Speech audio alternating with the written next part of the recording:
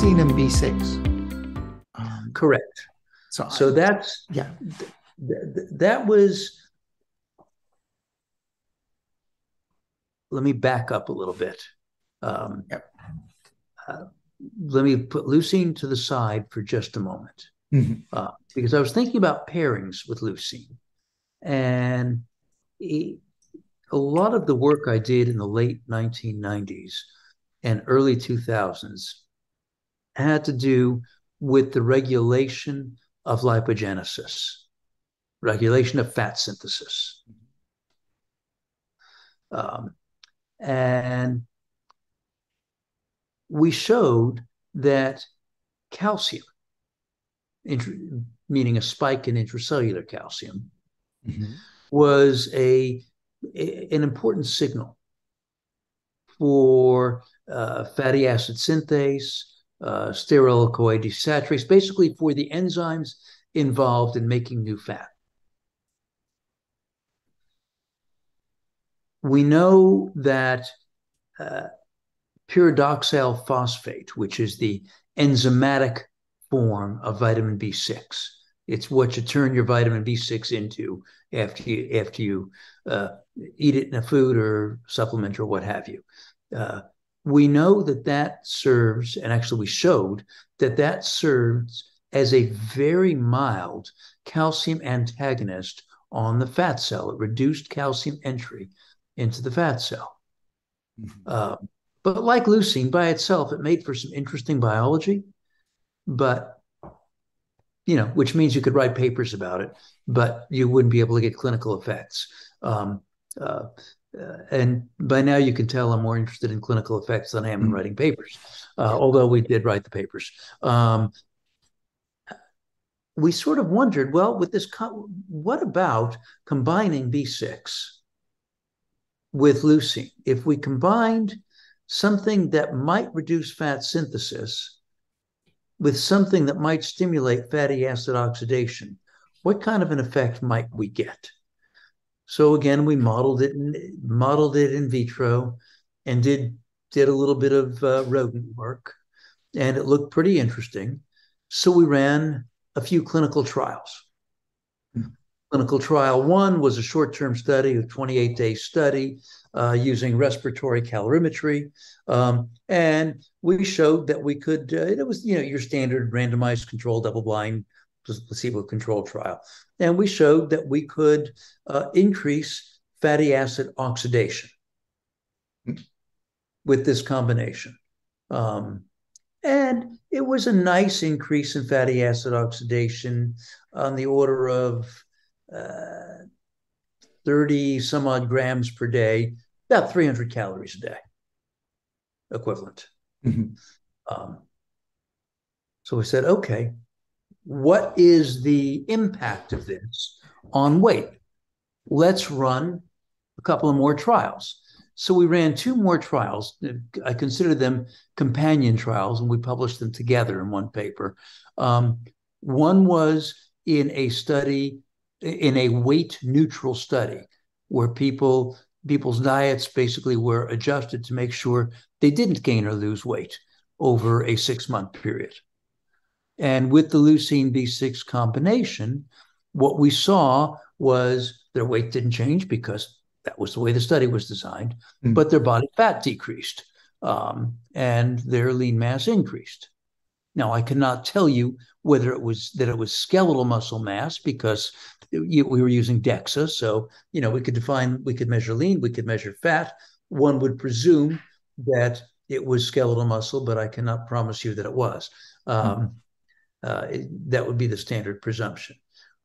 We then ran the same study in combination with mild caloric restriction. And by mild caloric restriction, I mean the standard diet advice that one gives in an obesity trial, not an actually enforced caloric restriction. And in that study, we got over 6 months a placebo-adjusted, meaning compared to placebo, difference of weight loss of to an approximation 8 to 9 kilograms in people that weighed roughly 100 kilograms. So an 8 to 9% weight loss, which without people trying very hard. And we found that the majority of that weight loss came from the fat compartment. Typically when you lose weight, you lose fat and you lose lean. And the ratio is somewhere roughly 70% of what you lose is fat and 30% is lean. Some people would say 75-25, but it's something on that order. If you're able to preserve, now to be fair, people who are obese have additional lean mass, but it would be really handy if we could preserve that lean mass during weight loss. And it turned out that we substantially, but not completely, preserved it. So we thought, that's interesting.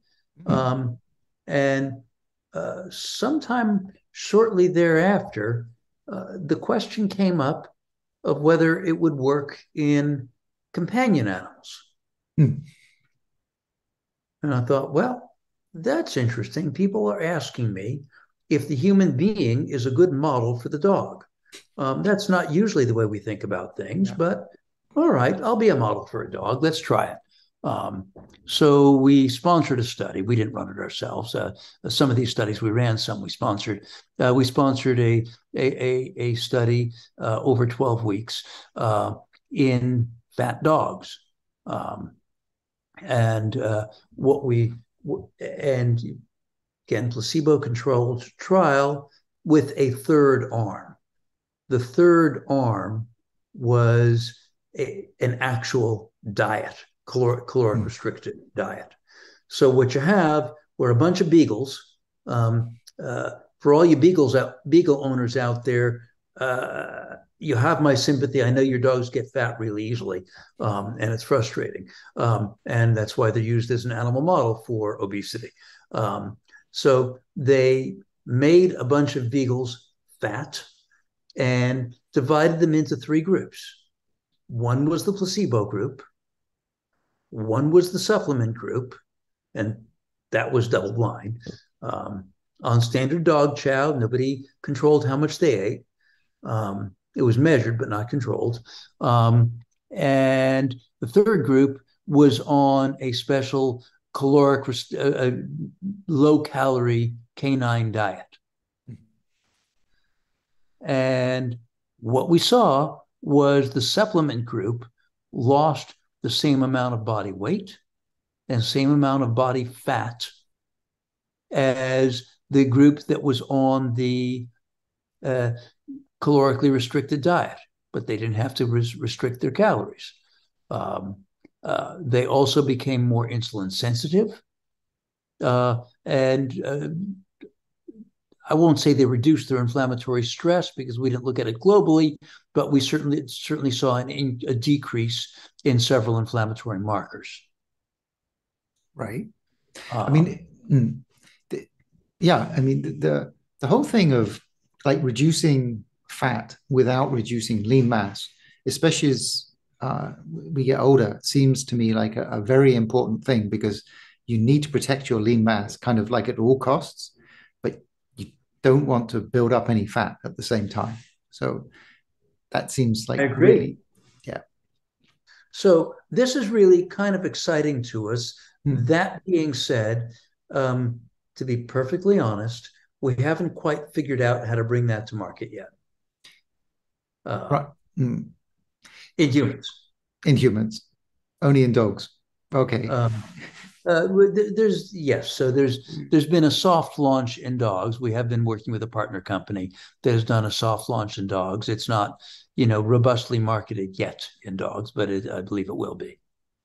So before we leave nutraceuticals, so you were talking about the nutraceutical kind of market before, and kind of how do you see that's changed? Do you see that it's kind of now ready for something like NuSirt would provide?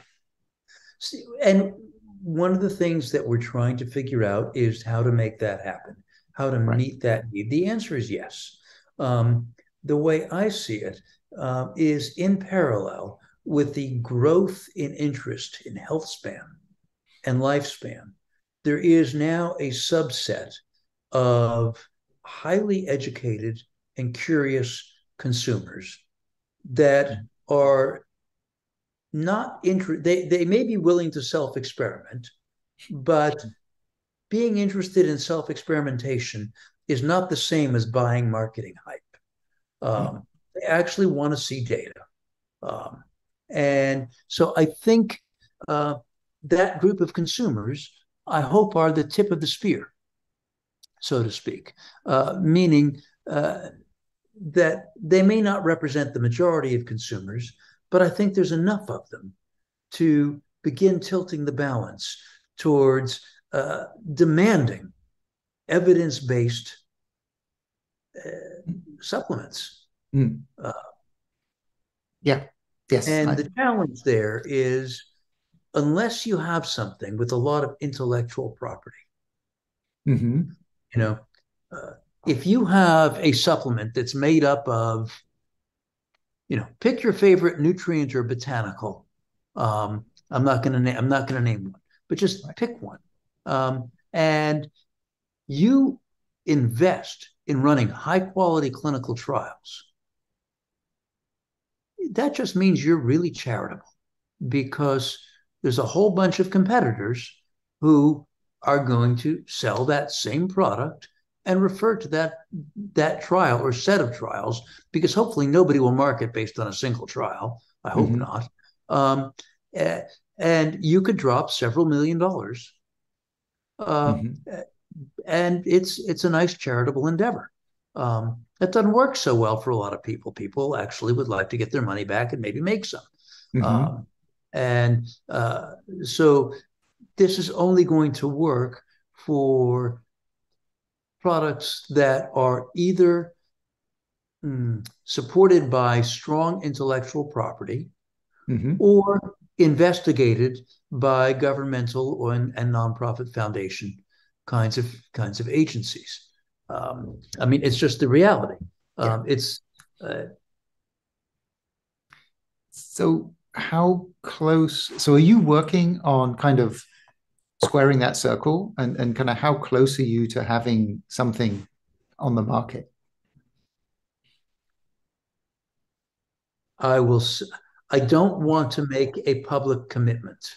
Okay.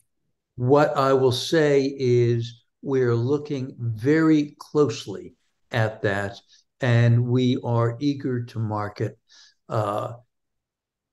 what we see as a success in the nutraceutical space.